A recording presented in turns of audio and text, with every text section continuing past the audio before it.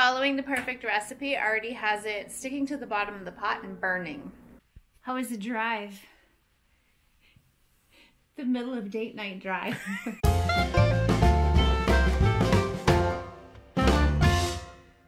Hello and welcome to the Real McNeils and our weekend vlog. As soon as it's a little bit warm outside, these girls are out here making mud.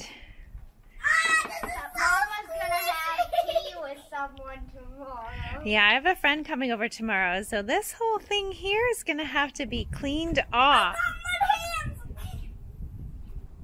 I think it's also gonna move bath day to today instead of tomorrow, hey? I'm looking.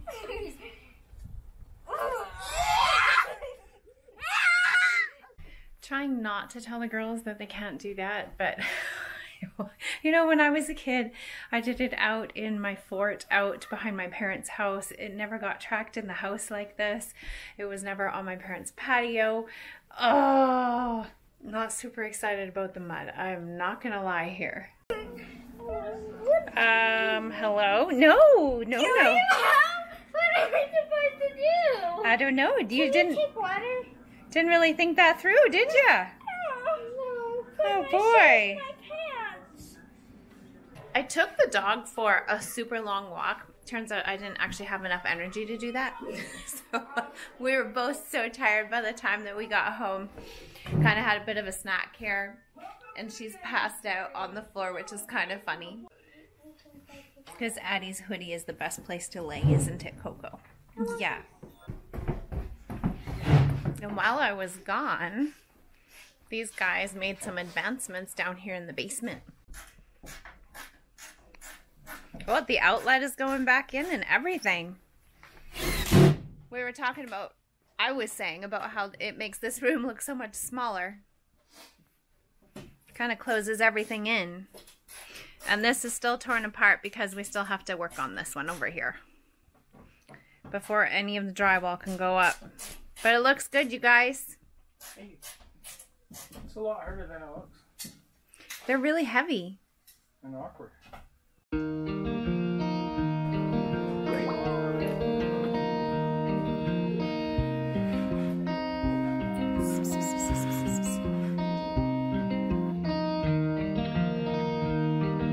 And it's time for supper. Clancy has been slow cooking some short ribs. Last time I made short ribs, they turned out terrible. They were really awful. They were super duper fatty. So we were determined that when we did them again, we would do them differently to try and cook out a bunch of the fat.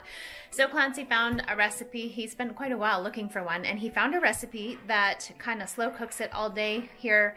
And then at the end, you'll throw them in the frying pan, fry them up, make them nice and crisp, and put a kind of sweet and sticky sauce on them. So that's what we're doing for supper tonight. And I have really been wanting coconut rice, so I found a recipe for coconut rice. I was just wishing that I had kefir lime leaves. Apparently that makes these taste a lot better, and I don't, but that's okay. We're gonna go for it anyway. So I'm in the process of making my coconut rice. One of the tips they give is to wash your rice out and then soak it for 15 minutes. So I have it soaking, I have a timer going. The other thing I read is to do a 1-to-1 ratio when you're doing coconut rice, which I didn't know. So I think I'm using Recipe Tin Eats. And so I'm going to open up this can of coconut milk, add the amount of water that I need, which is I think this full can and then about a half a cup of water. With all of the things I make, I actually feel kind of silly needing a recipe for coconut rice, but I feel like I always end up adding a bunch of water and then it ends up gluey or it sticks to the bottom of the pot or things like that. So I am actually following this recipe so that I can hopefully have it turn out the way that I want it to.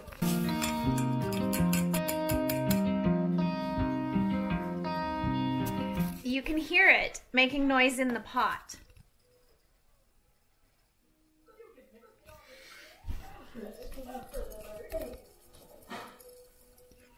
Not sure if I picked it up or not, but you can totally hear it in there. I have no idea what it's doing because that has never happened to me before, but you know, there's a first time for everything. So medium-high heat, because apparently you don't want to bring it to boil on a high, which obviously is something that I've done before, so maybe that has led to my issues with my coconut rice. I don't know, but we're going to do it over medium-high. You stand here and then you give it one stir and then you put the lid on and let it sit for 14 minutes. So Here's hoping, you guys. Hopefully I make the best coconut rice I've ever made. Following the perfect recipe already has it sticking to the bottom of the pot and burning. I don't know if it's my brand of coconut milk or what it could be, but it's totally, I just stirred it because it has started simmering and is totally stuck to the bottom of the pot in a hot mess. So I'm not sure. Apparently this didn't help me make the perfect coconut rice, and now I don't know what to do because I think it's back to sticking again. Clancy has the spare ribs going. There is so much fat sitting on top of that. And now he's just frying them up to crisp them, and you have a sweet and sticky sauce for them? Short ribs, not spare. Short ribs. I think I said short ribs earlier, but this time I said spare ribs. I think spare ribs would be easier because with the short ribs, Clancy keeps dumping off the grease because there's so much fat on them. It sounds like it's going to be messy too. It's explosive fat frying over there. This is proving to be a little harder than anticipated. These things are just spitting everywhere and making such a mess. There's grease absolutely everywhere. Oh, spare rib dinner, you better be worth it. Short rib. Spare ribs are way easier. They are way easier than this. I don't know why I keep messing it up. We've got fans going. I don't know if the camera captures it, but it's a little smoky in here. There, I think. Can you see Keiran through the haze over there? And to top things off, quick update on the coconut rice is that it didn't work either. It totally stuck to the bottom of the pot and it's crunchy. And it's too far in to add water and try to get it to cook a little bit more. I have thought about tossing it in the microwave, but I don't think that's gonna work either. So apparently I still can't make coconut rice. And for all of those out there that know me and my ability to cook and bake, it kind of is funny that I cannot make coconut rice that isn't like burnt or not cooked all the way through. I know how to cook, I know how to bake. This is driving me crazy. Regular rice normal, just fine. I know, I make it's something, maybe it's our coconut milk brand. I might have to buy a different one, but this is supposed to be a really good quality one. The meat looks really good, and we'll just pretend that's pepper in the rice, not burnt coconut rice again. Again? Are you going to eat coconut rice? You're having regular rice? We're getting the table cleared, the dog ridden, apparently, and the dishes done. And we have this old loaf of bread that is like literally super duper crunchy. You were gonna eat it? It wasn't possible. Do you see how hard this is? It is more than crusty. But Clancy loves bread pudding, so I'm going to make bread pudding out of it to kind of end this spectacular meal. Everything tasted really good, just didn't look the best. So I've whipped up a custard to go on top of it, use up this old bread. Clancy loves bread pudding, so it's kind of a treat for him and whoever else wants it. I'll try it, but I'm not a big fan of bread pudding because it's mushy bread. Guess who Tiggy just found on the table, just chillaxing with the cups? What you doing, kitty-o? This is a solid no. No, no, no, no. So we were sitting there watching a movie, The Hazards of Trying to Have Date Night, in the living room, and Keiran all of a sudden comes up the stairs and asks if Clancy wants to go for a drive. So Clancy is now out for a drive. We looked at the clock and it's 10 o'clock. So Keiran wants to go out for a drive at 10 o'clock. He has his driver's test in, I think, 2 days. It is Monday morning. So Kato and I are chilling. He's kind of headed to bed. It's just kind of funny to head out for a drive at 10 o'clock at night in the middle of date night. How was the drive? The middle of date night drive. It's fine. Keiran's doing great.